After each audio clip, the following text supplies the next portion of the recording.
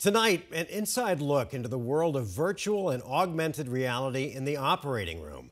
Right now, doctors at Mayo Clinic are using augmented reality during surgeries to help assist with some of the most complex procedures they perform. Team 12's Michael Doudna got an up-close look at the technology and what it could mean for the future. When it comes to surgery on the spine or skull, every inch, every millimeter counts.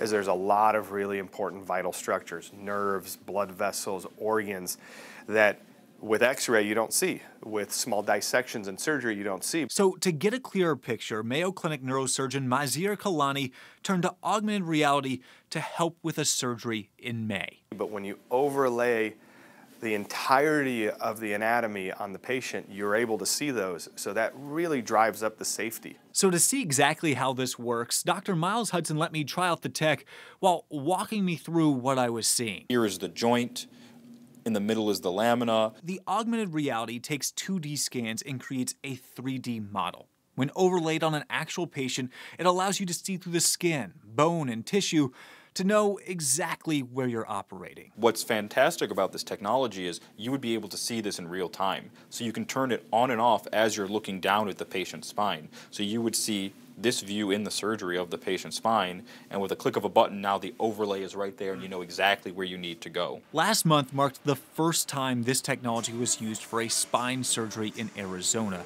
But it's already been in use for years by Mayo Clinic brain surgeons. And we can show the patient this is the exact hole we're planning on making.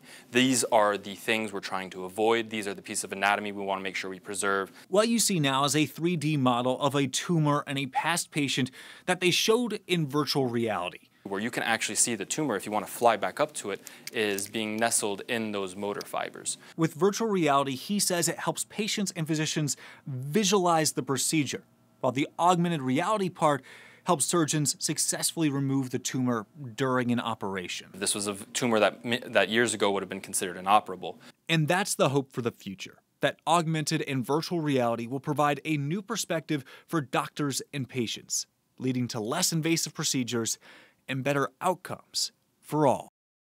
Michael Doudna, 12 News.